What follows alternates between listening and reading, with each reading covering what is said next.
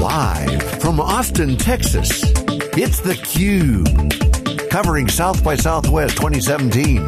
Brought to you by Intel. Now, here's John Furrier. Okay, we're back live here at the South by Southwest Intel AI Lounge. This is theCUBE's exclusive coverage of South by Southwest with Intel, hashtag Intel AI. We're amazing stars with Intel. Our next guest is Dr. Dawn Nafus, who's with Intel, and you are a senior research scientist. Welcome to theCUBE. Thank you. So you've got a panel coming up, and you also have a book, AI for Everything, and looking at a democratization of AI, and we had a quote yesterday that AI is the bulldozer for data. What bulldozers were in the real world, AI will be that bulldozer for data, surfacing new experiences. Right. This is the subject of your book, kind of. What's your take on this, and what's your premise? Right, well, the book actually takes a step way back. It's actually called Self-Tracking. The panel is AI for Everyone, but the book is on self-tracking. And it's really about actually, getting some meaning out of data before we start talking about bulldozers, right? So right now we've got this situation where, there's a lot of talk about, AI is going to sort of solve all our problems in health, right? And there's a lot that can actually get accomplished. Whoops. But the fact of the matter is that people are still struggling with, geez, like, what does my Fitbit data actually mean, right? So there's a real big gap. And I think probably, part of what the industry has to do is not just sort of, build new great technologies, which we've got to do, but also start to fill that gap in sort of data education, data literacy, all that sort of stuff. So we're kind of in this first generation of AI data. You mentioned wearables, Fitbits. Yep. So people are now getting used to this. So it sounds like this integration into lifestyle becomes kind of a dynamic. Yeah. How are people grokking with this? What's your research say about that? Well, right now, with wearables, frankly, we're in the classic trough of disillusionment, right? For those of you listening, I don't know if you have sort of wearables in drawers right now, right? But a lot of people do.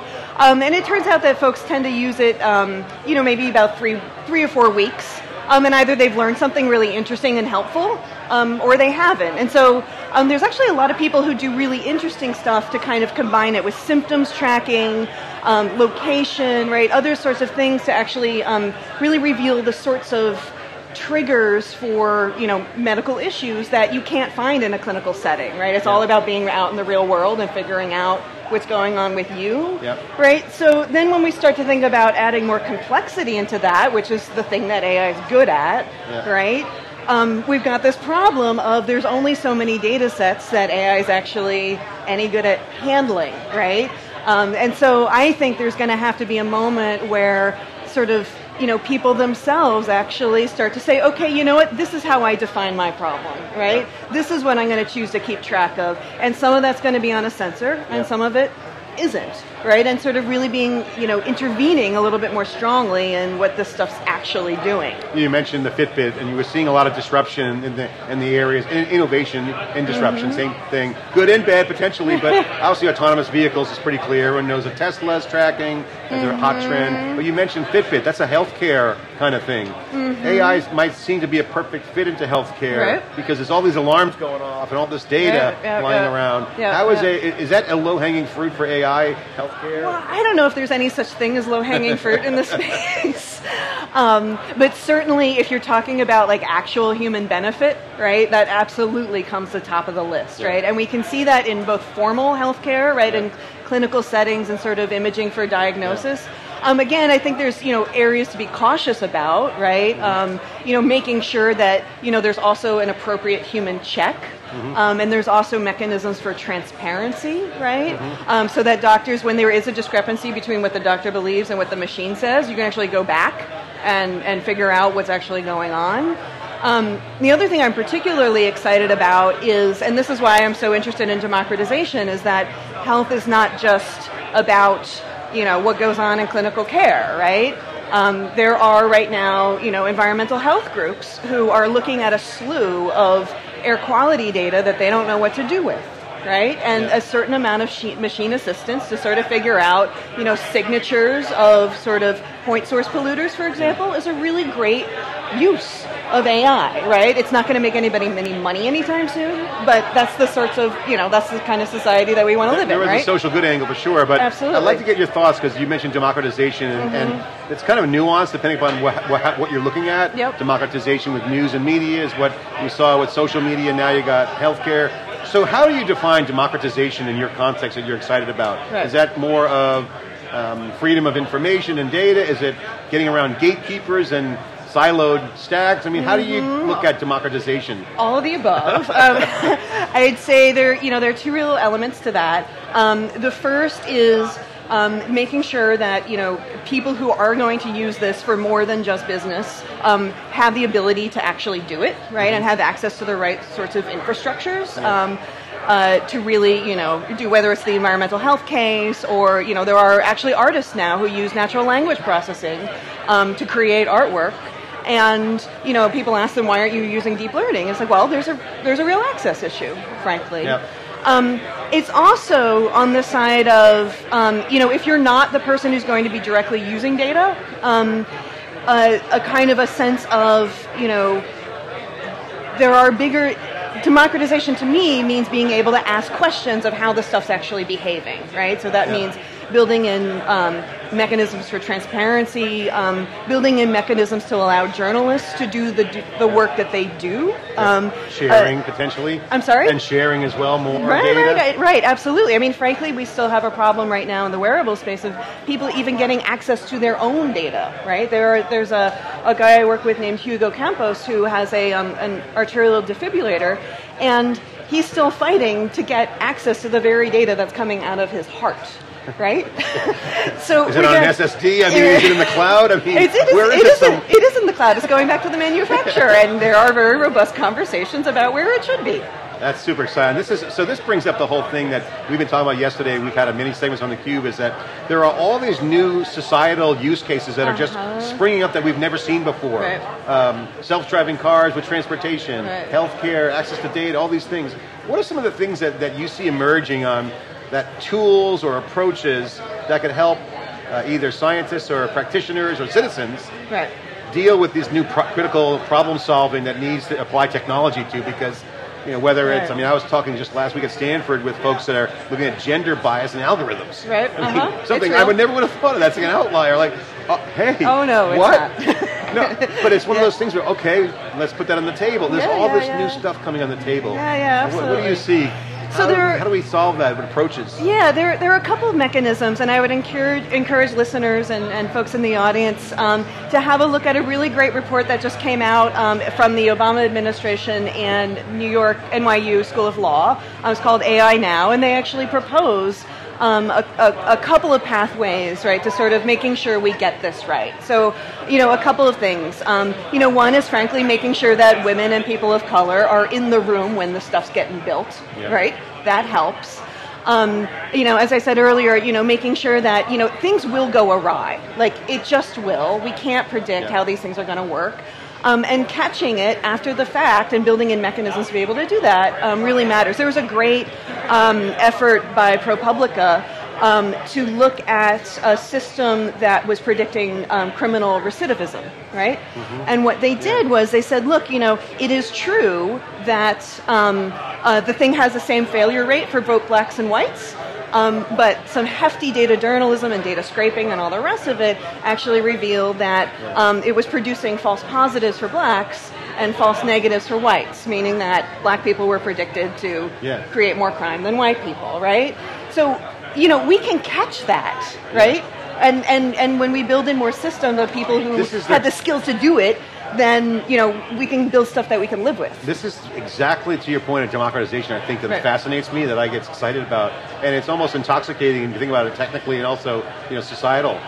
That there's all these new things that are emerging and the community has to work together, because it's one of those things where there may be a board of governance out there. I mean, who is the board of governance for this stuff? Exactly. It really has to be community driven. Is NYU's got one. Any other examples of communities that are out there that people can participate in? Or yeah, absolutely. So I think that certainly collaborating on projects that you actually care about and sort of asking good questions about, is this appropriate for AI or not, right, is a great place to start, and reaching out with people who have those technical skills. There are also, the Engineering Professional Association actually just came out a couple months ago with a set of guidelines for developers to be able to, the kinds of things you have to think about if you're going to build an ethical AI system. So they came out with some very high-level principles. Operationalizing those principles is going to be a real tough job, and we're all going to have to pitch in, and I'm certainly involved in that. But yeah, there are actually systems of governance that are cohering, but it's early days. It's a great way to get involved. So I got to ask you the personal question. In your efforts with the research and the book and all your travels, what's some of the most amazing things that you've seen with AI that are out there that people may know about or may not know about that they should know about? Oh gosh.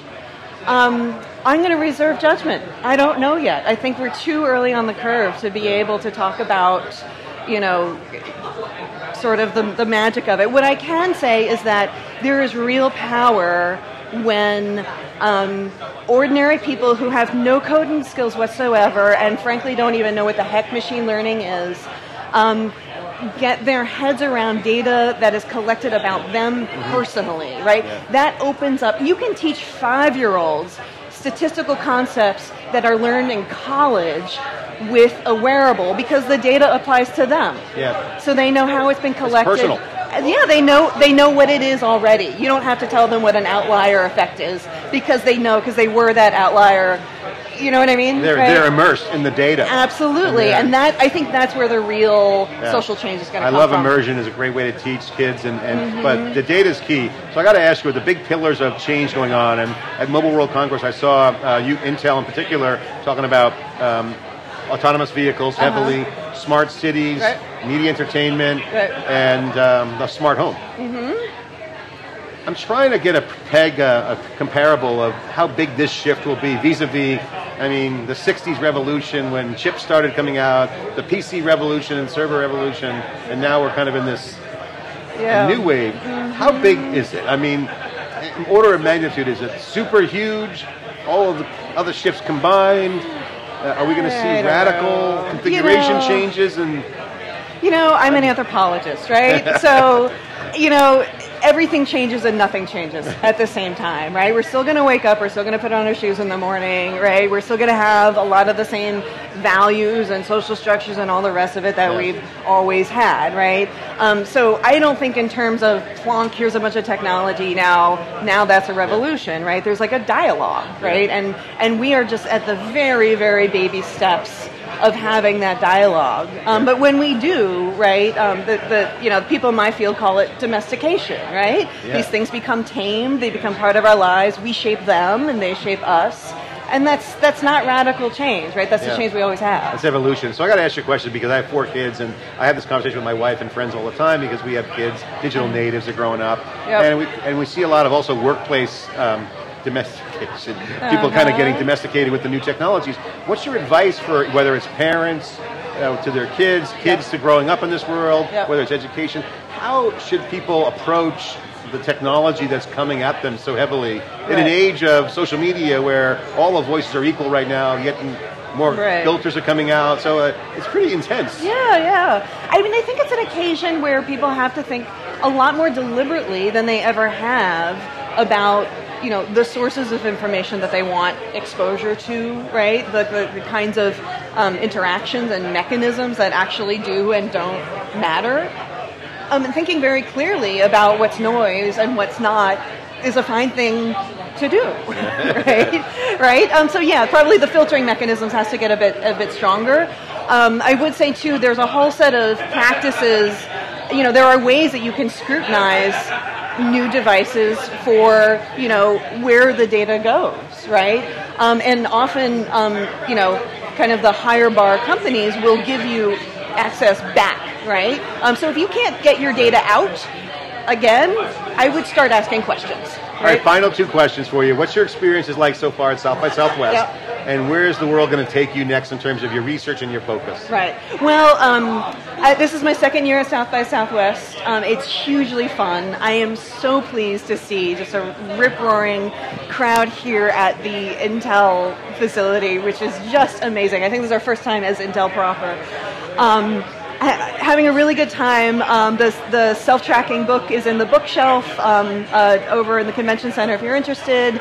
And what's next is we are going to get real about how to make these ethical principles actually work at an engineering level. Yeah, computer science meets social science happening right now. Absolutely. Intel powering amazing here at South by Southwest. I'm John Furrier. You're watching theCUBE. We've got a great set of people here on theCUBE, also a great AI lounge experience, great demos, great technologists, all about AI for social change. I'm with Dr. Nafus with Intel. We'll be right back with more coverage after this short break.